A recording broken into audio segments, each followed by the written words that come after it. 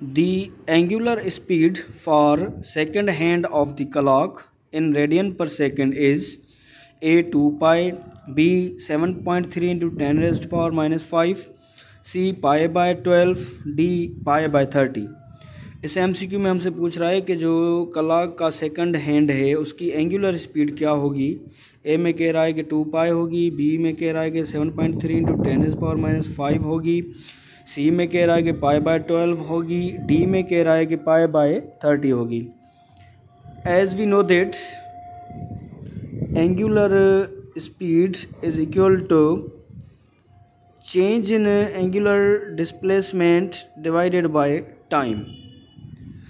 So the angular displacement for one complete cycle is equal to 2 pi, and here time is equal to 1 minute. So 1 minute is equal to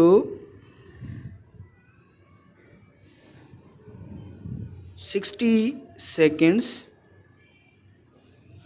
So the angular speed omega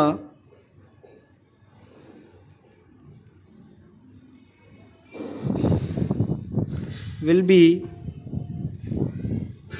theta, change in theta की जगह पर हम 2 पाई put करेंगे, divided by 60। सो 2 का table 2 पर 1 time और 6 पर 3 time और 0 भी लिखेंगे ये हम as it.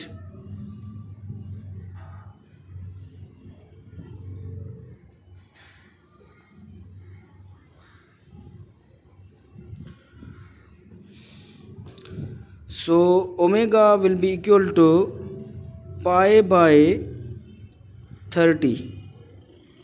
So the right answer will be